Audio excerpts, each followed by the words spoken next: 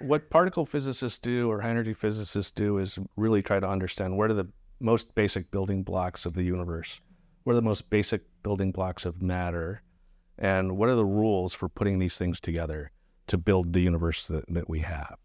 So the standard model of particle physics is today's kind of best explanation of what we've been able to discover so far.